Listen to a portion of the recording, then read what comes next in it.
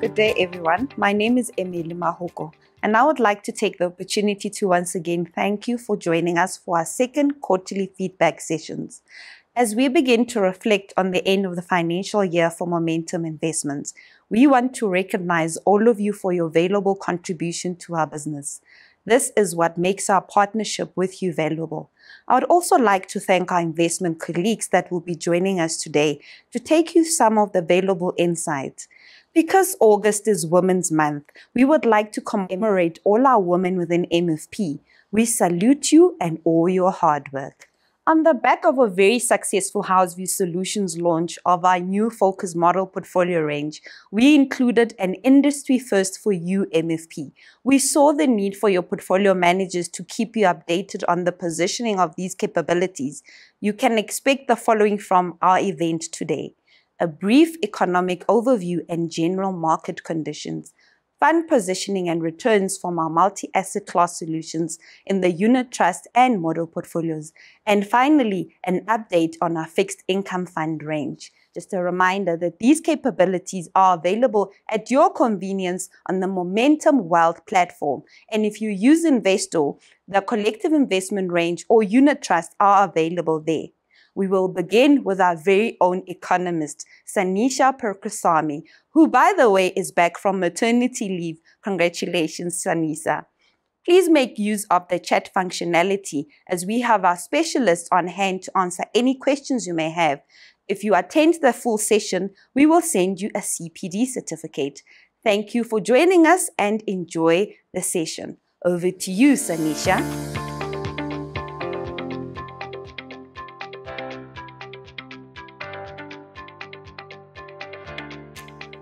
Thank you, Emily. It is great to be back. The COVID-19 pandemic plunged the world economy into the worst recession experienced in post-war history, as the health shock of the virus and the related government-induced shutdown measures ultimately decimated economic growth last year in 2020. At the surface, however, it appears as though global growth is once again booming. The World Bank predicts a return to global growth of above 5.5% for this year. Now, this would mark the strongest growth rate in economic activity since 1973, and it would be placed as the strongest post-recession recovery we've seen in 80 years, as you can see here in the solid red line in Chart 1. Nevertheless, this strong rebound is unlikely to be felt evenly across the globe, and in our view, economic fortunes are likely to be highly divergent across countries. Less available fiscal and monetary policy space, as well as new and more severe virus strains in lower vaccinated countries, will likely keep the relative pace of economic recovery in emerging markets on the back foot. In fact, excess growth in emerging markets above that of developed nations is set to fall to its weakest level since the beginning of the century. This level of growth outperformance is significantly weaker than the average of around 3.5% that we've experienced throughout this period since 2000, as you can see over here in Chart 2. This outcome contrasts quite starkly with the recovery observed following the global financial crisis, where sizable stimulus efforts made by Chinese authorities lifted emerging market growth, and that effectively propelled global growth. This time around, however, we've seen that swift and sizable monetary and fiscal policy actions have paved the road for a sharper rebound in economic activity in many major advanced economies. Generous economic support packages, as well as a relaxation in measures to control the spread of the virus, have allowed a surge in pent-up demand.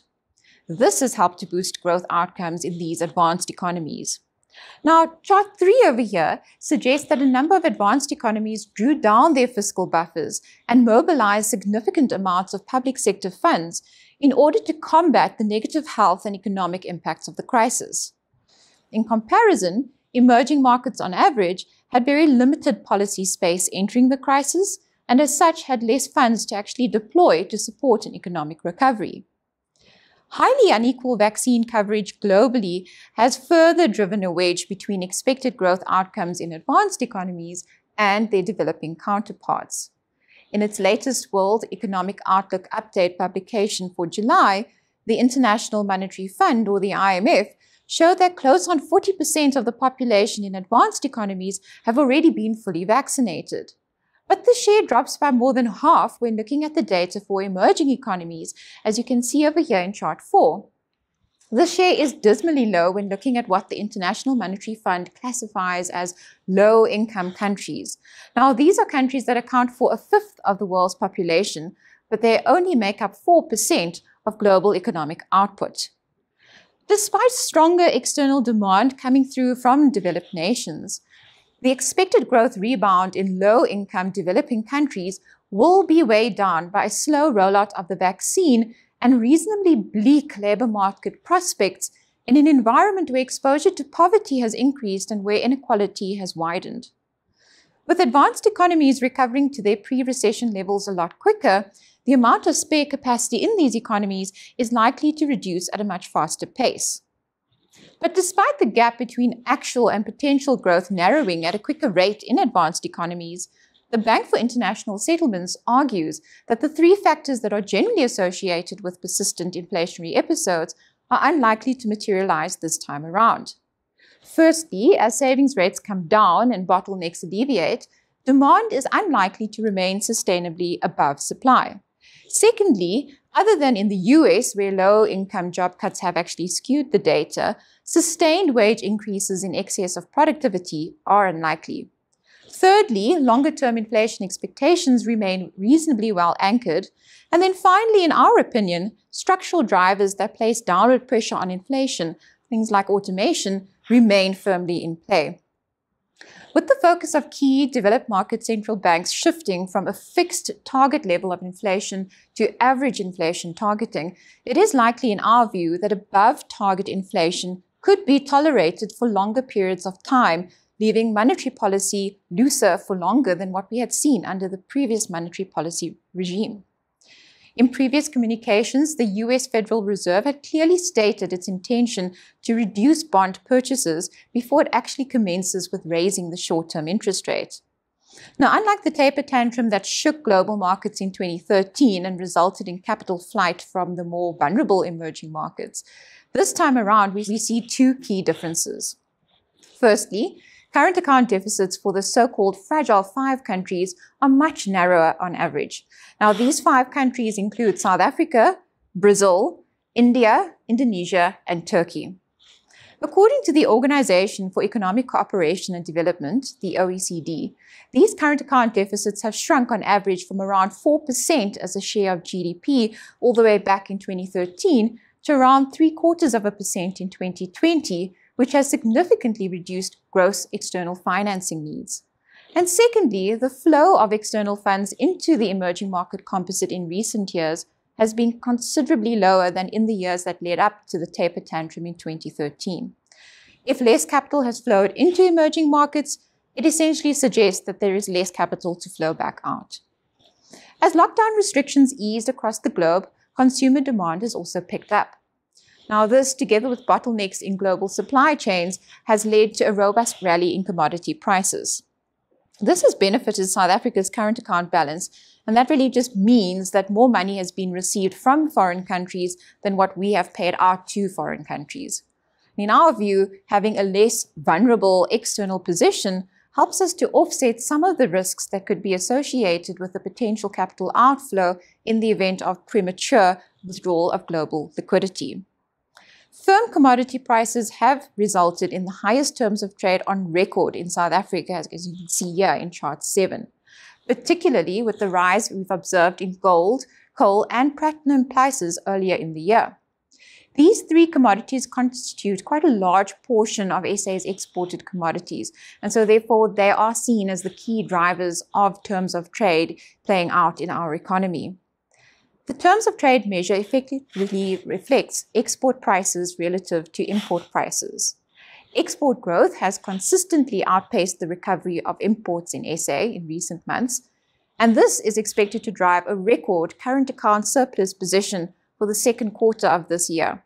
Now, this will be the highest surplus position that we've seen since the dawn of our democracy.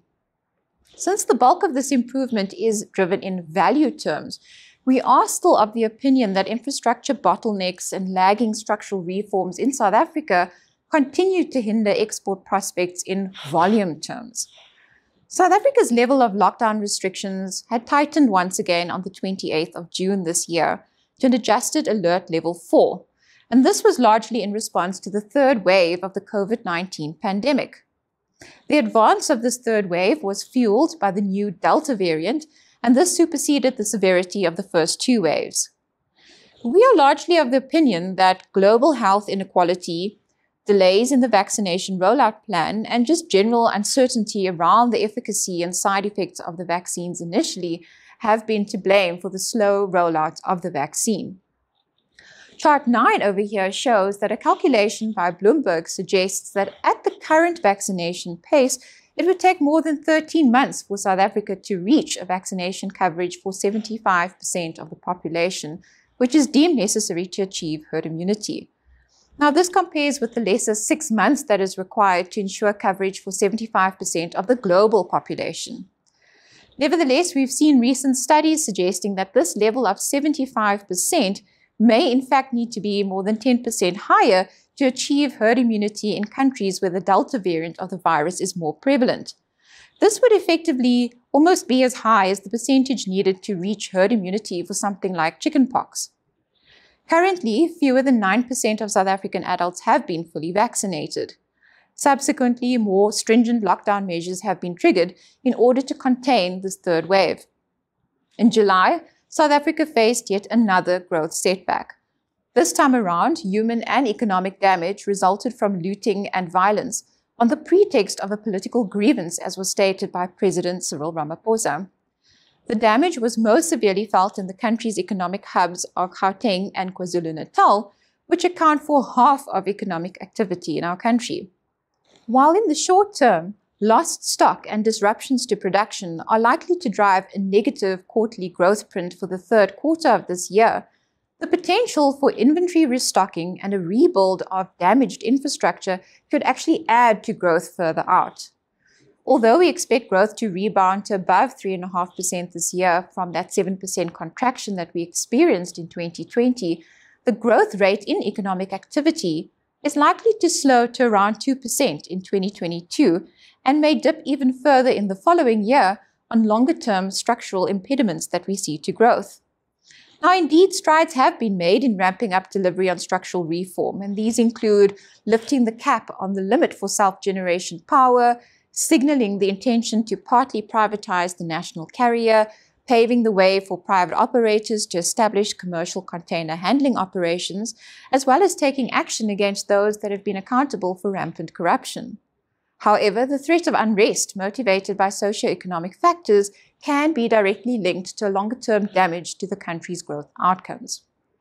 In a July 2021 blog post, the IMF highlighted that demonstrations triggered by a combination of both socio-economic and political factors have had the biggest impact on GDP historically.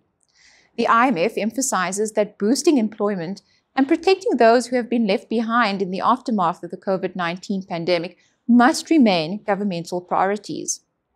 Employment data from Statistics South Africa confirms this sentiment by showing that the majority of job losses between the first quarter of 2020 and the first quarter of 2021 have in fact been concentrated in lower skilled areas of the economy, as we depict here in chart 11. But in South Africa's case, this discussion has to be held in the context of sustainably financing budget pressures.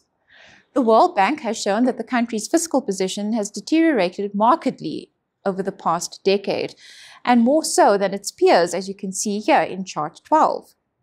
The composition of spending, which was largely allocated to public sector compensation and interest payments in lieu of capital spending, has also played a role in reducing the effectiveness of government spending on overall growth outcomes. Although buoyant commodity prices have led to an upside surprise in government revenue relative to Treasury's February projections, demands on the fiscus have grown. Part of the revenue overrun will now have to cover the additional costs associated with the finalized public sector wage bill agreement, as well as to fund additional fiscal support measures which were announced in response to the July unrest and further lockdown restrictions which hindered economic activity. Both of these developments have the potential to raise risks further out than just the immediate fiscal year. Firstly, government will inevitably face ongoing discussions for the big basic income grant in the absence of significant job creation. And secondly, the public sector wage bill settlement is a single-year agreement. And if wage discussions are not finalized by the end of March next year, that negotiated cash bonus will continue into the next fiscal year, only raising medium-term fiscal risks even more. The SA Reserve Bank has also played its pivotal role in supporting economic growth throughout the COVID-19 pandemic. They've done this through keeping interest rates accommodative, as well as by providing regulatory relief to the banking system. Inflationary pressures have remained largely dormant despite global supply chain disruptions that have exerted upward pressure on certain raw material inputs.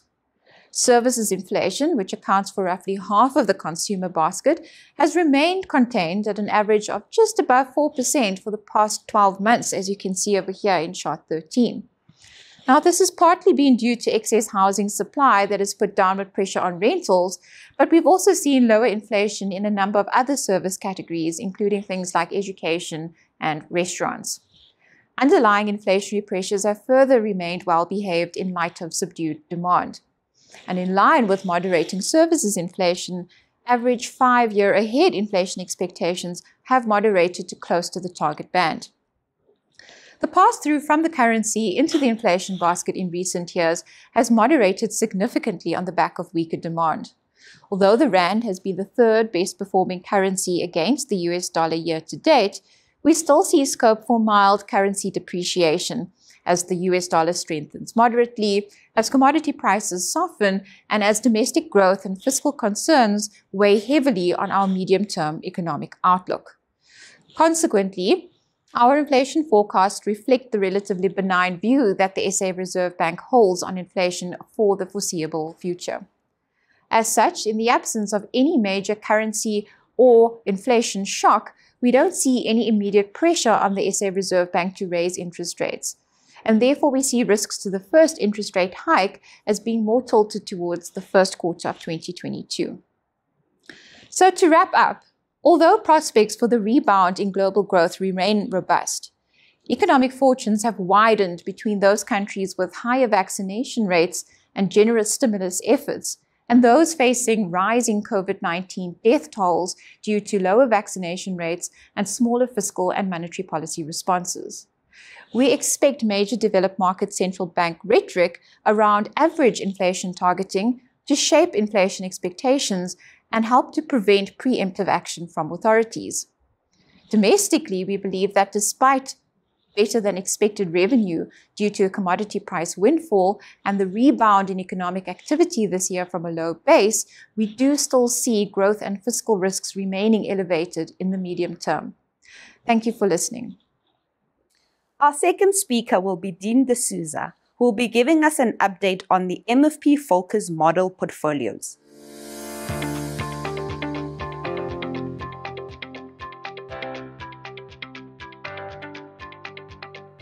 Thank you, Emily.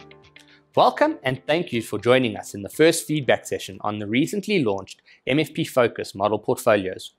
Today, we will be looking back on what has happened in markets and the portfolios over the last quarter, unpacking the drivers of performance to give you a better understanding of what went right and what went wrong in the portfolios. From there, we will look ahead to our views of asset classes over the next 12 months and how this has influenced the way we have positioned the portfolios. Throughout the presentation, please feel free to post your questions in the Q&A. The second quarter saw a continuation of the global growth and corporate profit recovery, driven by ongoing monetary and fiscal stimulus and an acceleration of the vaccine rollout in the developed world.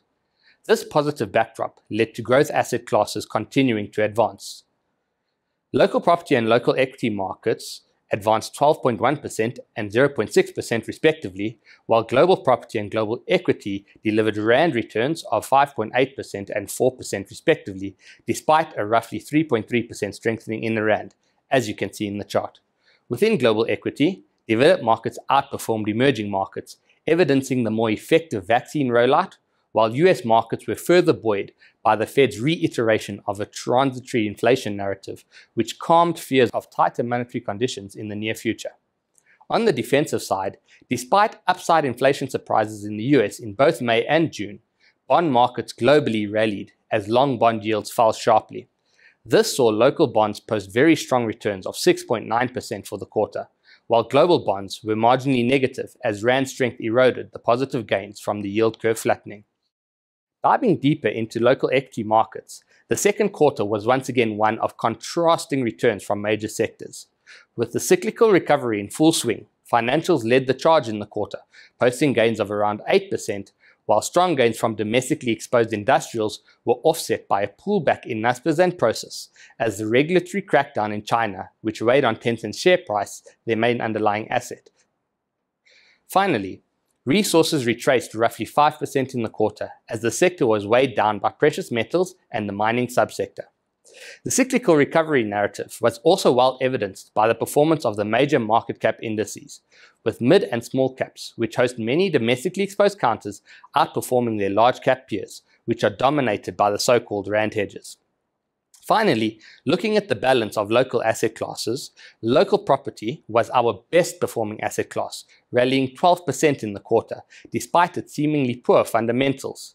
Local bonds also advanced a commendable 7% in the quarter, with longer dated bonds outperforming as we witnessed a yield curve flattening, driven by reduced issuance and renewed interest from foreigners.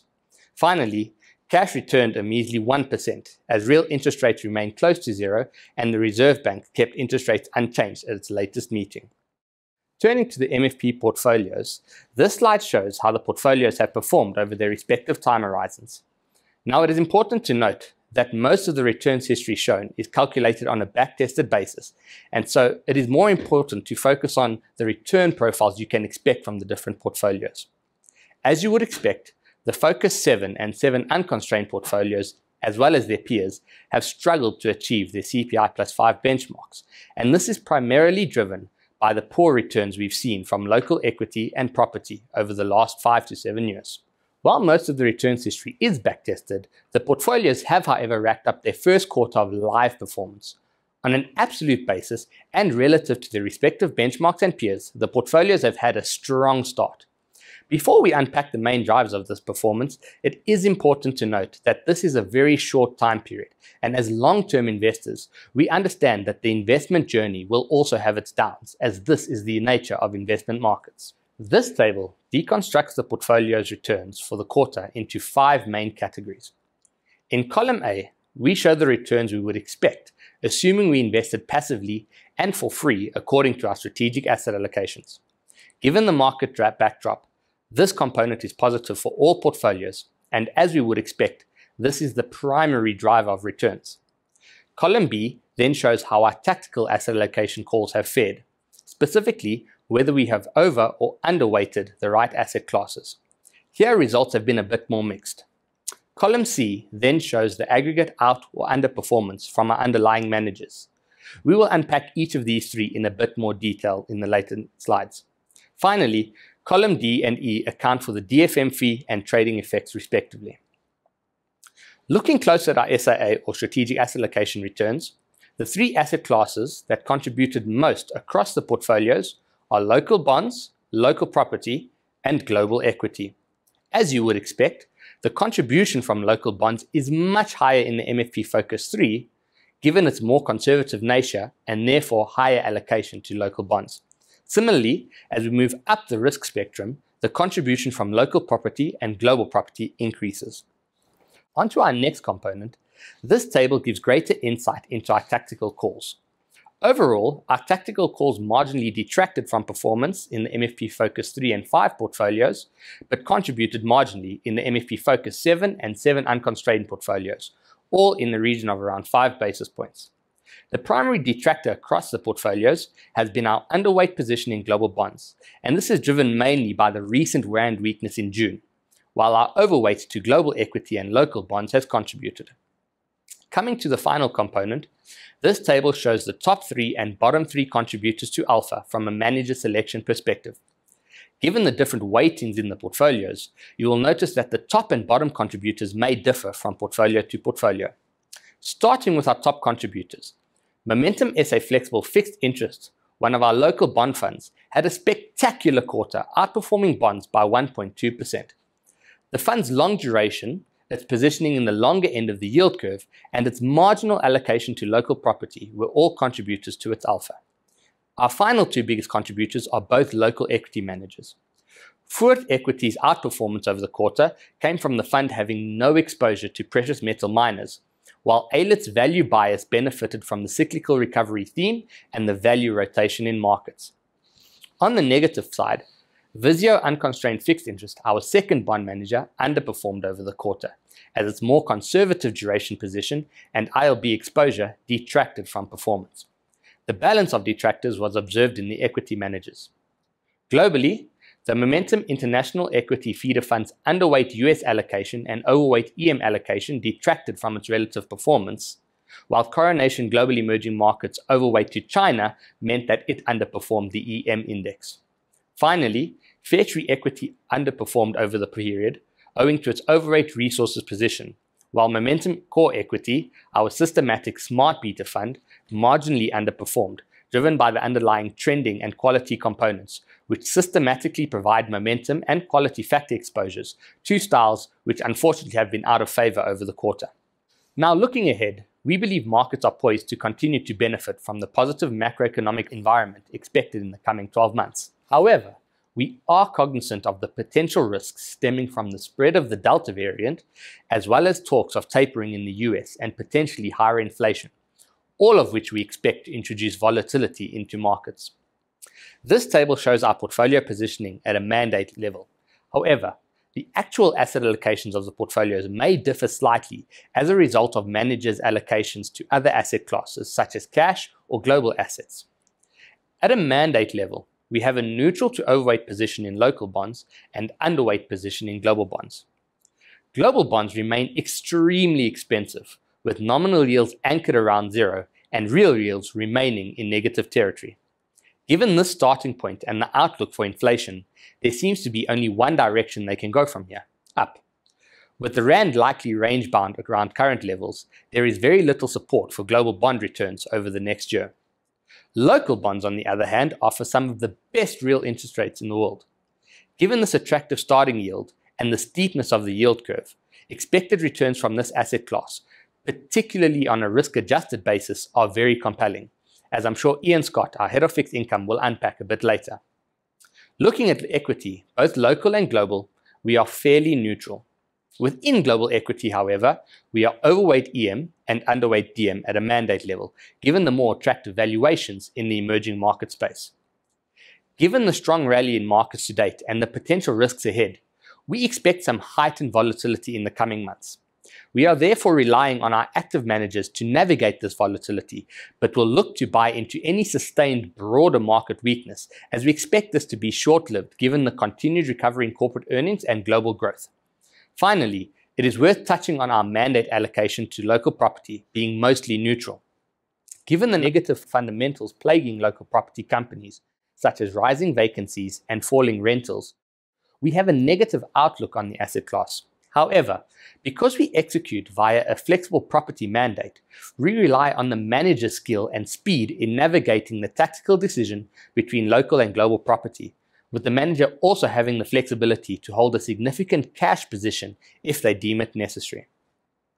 This brings me to the end of the presentation. Thank you for listening, and I hope you found the session insightful. Please feel free to continue posting questions in the Q&A. And also, be on the lookout for further training sessions where we will unpack the mechanics of these portfolios and the underlying constructs in greater detail. Take care and stay safe. Next up is Ian Scott, who will be taking us through our fixed income positioning with a focus on central banks compared to the bond market.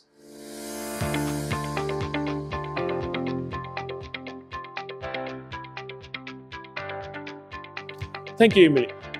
Good day, everybody. Today we're going to talk about this dislocation that we're seeing between the big central banks in the world, so the central banks of the governments and the global bond market. So what has actually happened over the last 2 years since we've actually had the COVID pandemic in the world?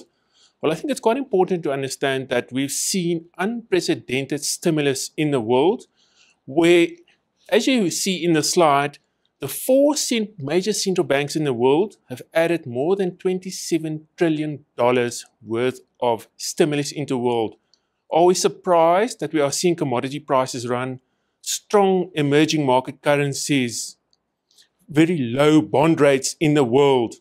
What are we seeing at the moment? The central bankers in the world are actually saying to us, we want economies to do well. We want to support job growth. We want economies to return to where they were prior to 2019. This is why they've done it. What's more important is it's continuing. It's not stopping. And this is the one element of this dislocation where the central banks, especially the Fed and the ECB, are saying, we know inflation is rising, but we want to make sure that the stimulus is actually working. We don't want to just take our foot off the pedal. Mr. Powell saying, look, I'm looking for jobs growth and I'm not seeing it in the US. That's why we're going to continue buying the bonds in the US. Christine Lagarde of the ECB saying, look, the market can say what it wants, but you can come to us. We will keep on buying those European and those German bonds. That's one part of this dislocation that we're seeing. If we're then moving on to the next slide, we can see that the market is pricing for hikes in the Fed. This is quite important to understand. So the Fed governors are saying, look, we're going to keep on buying bonds. We're going to keep interest rates low at all-time lows. But the market is saying, whoa, we're quite worried about inflation. Think about it. Inflation in the US at this moment is printing 5.4%. We haven't seen inflation like this in the US since the 1970s. Only a few of us were born at that point in time. But it can see over the last 50 years, we've not seen inflation like this in the US. And the market is saying, you as the Fed, you actually need to start hiking rates. What is the market pricing? It says, well, interest rates in 2021 will definitely not go up in the US. In 2022, we think there's a very low probability. 2023, that yellow line on the graph, you can see markets saying the Fed will have no choice but actually to hike rates, and hike rates fairly dramatically from a very low point. Now you can clearly see the Fed governors are talking one thing, and the market is saying, look, you guys need to hike rates, otherwise we're going to have an inflation problem because we don't want to have what we call that stagflation environment which we had in the 70s, meaning we've got high inflation and very low growth, the Volcker period. We don't want to have a repeat of that again. So if we move on to the next slide, now this is what we call the dislocation. So what we have here is a thing called the 5-year forward break even. Ooh, long word. What it actually says is, what is the market's expectation for US inflation to be on average over the next 5 years? So we're probably talking around 2026 now. So what does the market say? Well, the market said about a year ago when we were in the midst of that COVID pandemic, that inflation in the US over the next 5 years, so that was out to 2026, we'll probably say, well, we think inflation would have been 1%. Look how that graph has gone up. It's nearly at 2.25% now. Now remember, the US Fed has got a target of average inflation of around 2%. So the market is saying the Fed is behind the curve. It's not going to be able to curb inflation. We've basically seen a more than doubling of inflation expectations of US inflations over the next 5 years. So you can clearly see the Fed is sitting here saying, look, we're not worried. There is transitory inflation. And the market is saying, you guys are not going to get it right. Inflation is going to surprise you on the top side. And that's why you've got this, what we call a dislocation. So the markets and the central bank are not talking the same language. Who will be right? We don't know. We will only know in the fullness of time. So unfortunately, we will have to wait until 2026 or 2027 to work out who is actually right in this time. So if we move on to the next slide. The market is getting worried about this inflation. So it's already said to you, it's looking for 2.25% inflation over the next 5 years. So what do investors do when they're worried about inflation? They buy inflation protection. So how do you buy inflation protection? You buy inflation-linked bonds, which protect you against the ravages of inflation. Now, in the US, they are called TIPS, Treasury Inflation Protected Securities. But if you look at that graph, you're going to see a very interesting thing. They trade at negative yields. You basically have to pay the Fed to deposit your money. Why would you do it? Well, it says to me two things. Firstly, the market is saying to the Fed, you guys are not going to get this inflation story right. We don't believe that inflation in the US is transitory. And it says to us that investors are willing to pay a heavy premium to get protection on their assets against inflation that's even going to rise more than what we see now. But that's not unexpected, because we are always worried as investors around what would happen with inflation, especially if you invest in bonds. Are we surprised by this? Not. Can it even go into deeper negative? Yes, it can, because we've seen a similar situation in Europe. So moving on, what does it actually mean for South African and for emerging market bonds? Now remember, we sit in a space where we call, as South Africa, an emerging market high yield country, meaning we're at a junk status, and we sit in a very specific peer group. So our peer group is typically Turkey, Brazil, Russia, Mexico, right? But what we've seen now, we've said to you that we've seen this high inflation, low rates in the US, a big commodity cycle. And what has actually happened, we've seen massive volatility in currencies. Just think about the rand. It's anywhere from 15, 16, and then it goes down to 13.80. So massive volatility. Look at our peer group. South Africa is probably one of the only EM high yields at the moment that's not hiking interest rates. Brazil, Russia, Turkey, Mexico. They're all hiking rates because they've got very high levels of inflation due to their poor currencies. Notwithstanding the fact that the rand's very volatile, it gets supported by a very strong commodity cycle that we're in at the moment. And we only think, well, the SARB might hike rates probably in the first quarter of 2022. But what's quite important to understand here is, remember, bond yields are also very volatile like currencies. But we've not seen that in South Africa. We've actually seen our 10-year bond yield, a green line in the middle, trading very sideways. So our 10-year bond yield trades anywhere from, let's say, 9.25% down to 8.5%, which is very stable in an environment where we've seen Russia, Brazil, Turkey, as I said to you, have all hiked their interest rates.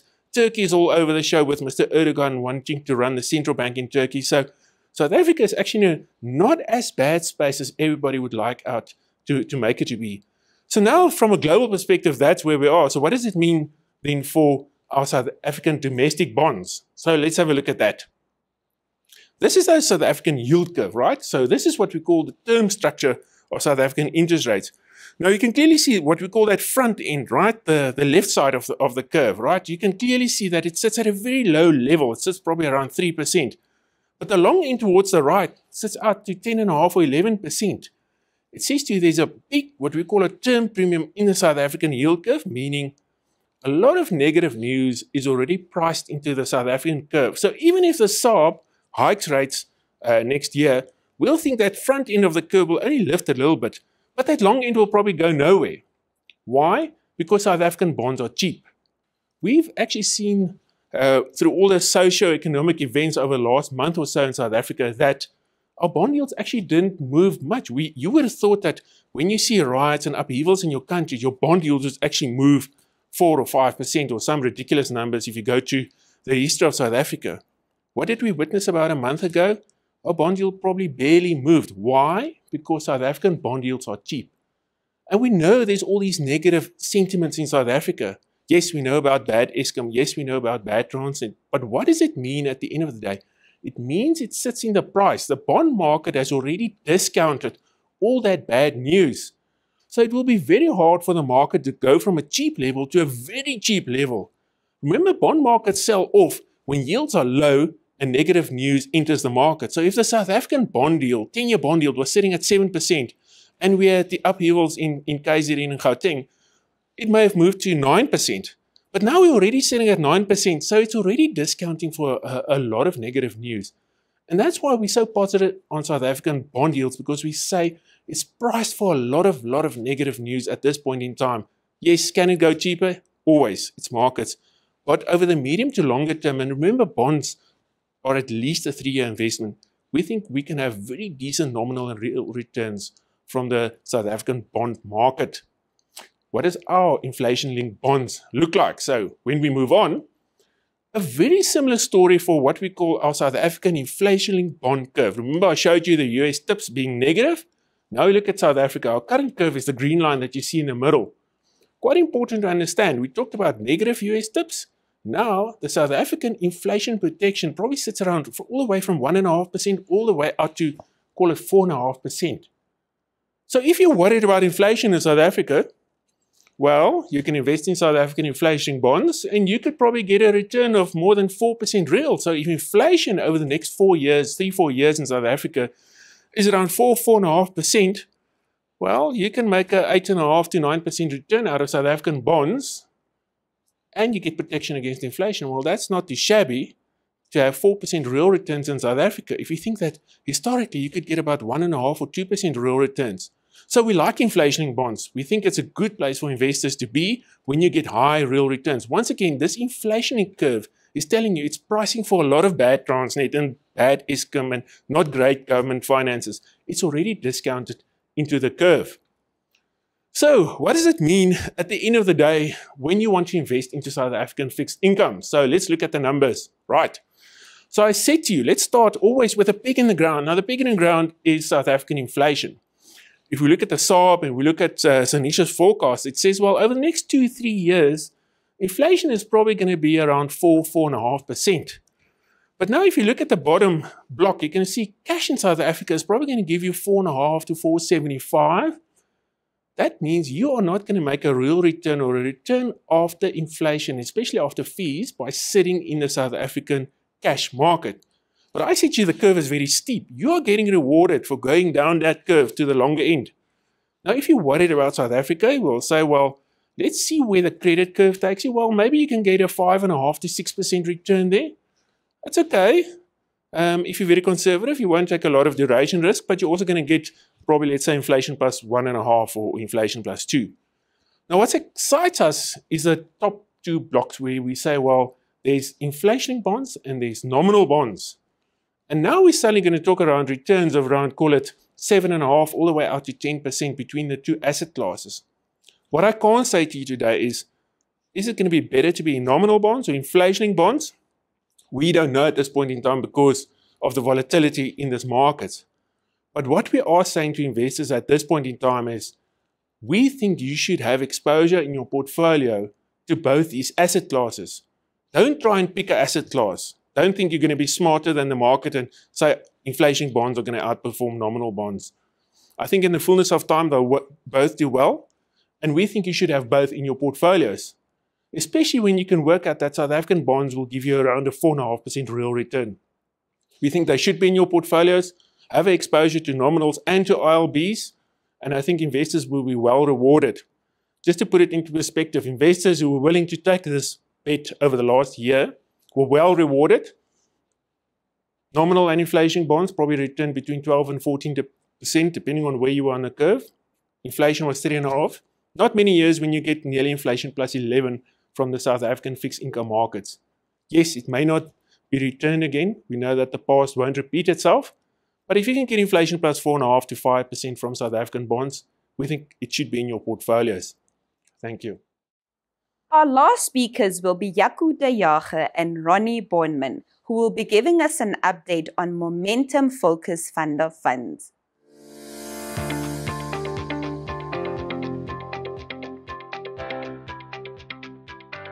Thank you, Emily. Good day, and welcome to the quarterly update for the Momentum Focus Fund of Funds.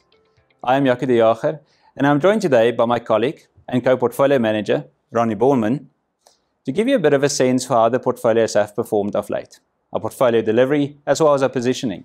It is incredible to think that we are nearly 18 months down the line from the point at which markets first capitulated under the strain of COVID, the uncertainty attached to economic growth, and the impact the market expected it to have on company earnings and viability. While global markets have experienced a strong recovery post the COVID-induced sell-off in 2020, it remains fair to say that multi-asset class funds, especially those with a more aggressive investment target or performance goal, continue to struggle measured relative to higher CPI-linked objectives.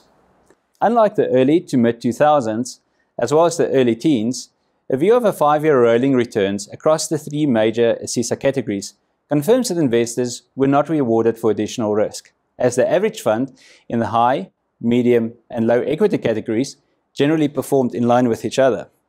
The sharp recovery in local and global risk assets during the second half of 2020 assisted multi-asset class portfolios in again delivering real returns, although the magnitude of real returns continues to disappoint, averaging little more than 1% above inflation.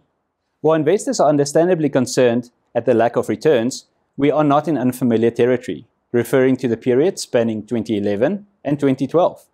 We remain cautious on the ability of risk assets to attain the performance levels that followed that particular period, this time around, as the world is seemingly moving into a lower yielding environment. A view of the historic performance delivery of the momentum-focused fund of funds confirms the fund's ability to deliver inflation-beating returns over appropriate investment terms.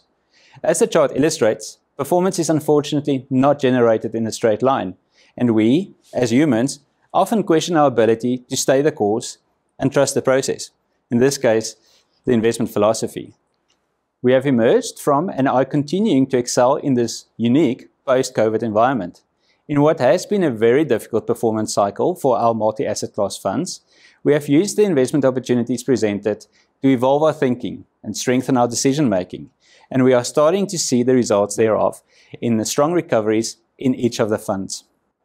While hard work remains ahead, we are at the same time also pleased to say that we've been able to deliver a peer relative outcome over the duration of these funds. At the end of the day, our funds remain well positioned, and we are true to the OBI philosophy, and long-term delivery remains credible. Ronnie, turning our attention to you, please really give us a sense for how the portfolios we have been positioned during this time. What decisions did we make? Did we implement strategies? Thank you, Yaku, and welcome to everybody dialing in today. Achieving real return targets over the medium and longer term remains challenging in the current environment. And asset class non-delivery has seen market-linked portfolios across the spectrum fall short of CPI-linked objectives. The recent market recovery has lessened the pain, and the funds are performing well.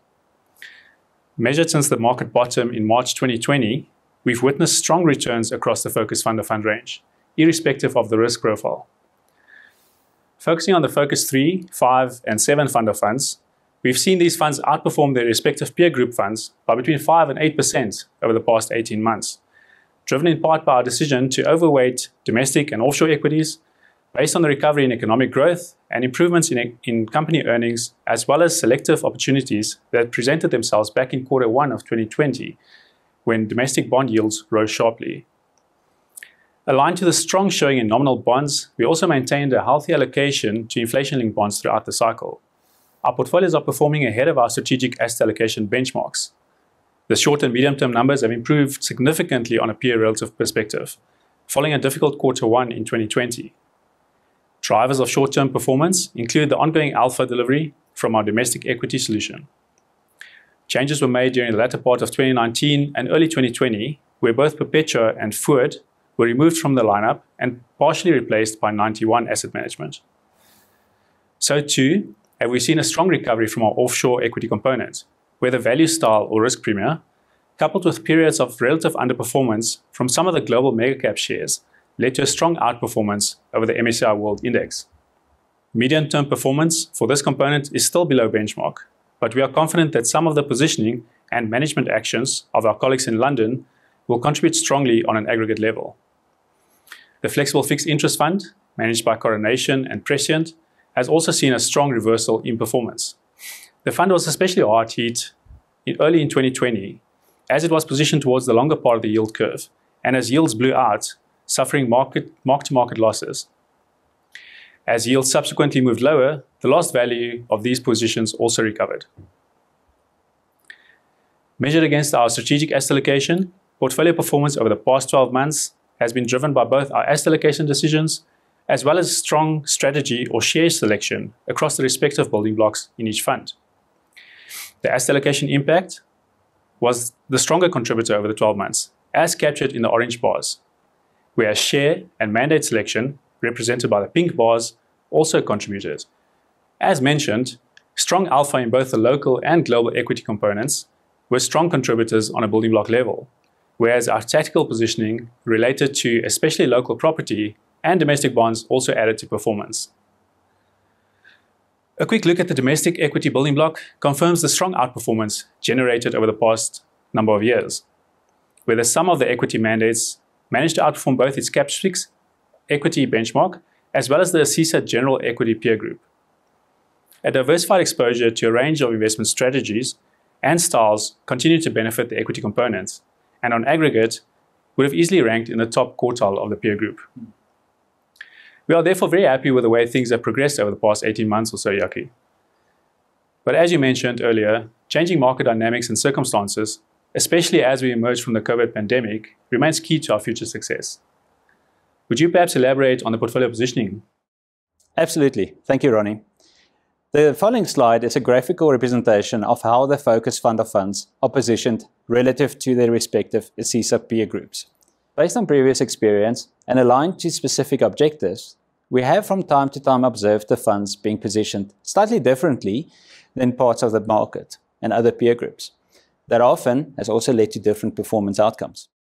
As at the end of June, however, you will notice that there is a smaller divergence in asset allocations across the range, with perhaps the exception being the Momentum Focus 3 fund of fund that is positioned more on the conservative end of the spectrum.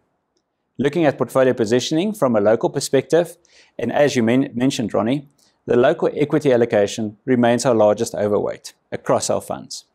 Although we have been reducing the size of the overweight of late, we still see a lot of value from the growth asset classes. We continue to have a more cautious outlook in terms of the local listed property sector, where our funds are generally positioned to maintain a neutral to underweight exposure to this specific asset class. We have also commenced a slow rotation from inflation-linked bonds to nominal bonds, given the strong returns we've experienced. As with local equities, we are positioned with an overweight exposure to global equities, and therefore also an underweight to global bonds. And staying with the global theme, we have also closed our underweight position relative to global property. I trust that today's overview has been both informative and interesting, and we thank you for your time. Thanks, Yaku. Until next time, take care and stay safe. Goodbye.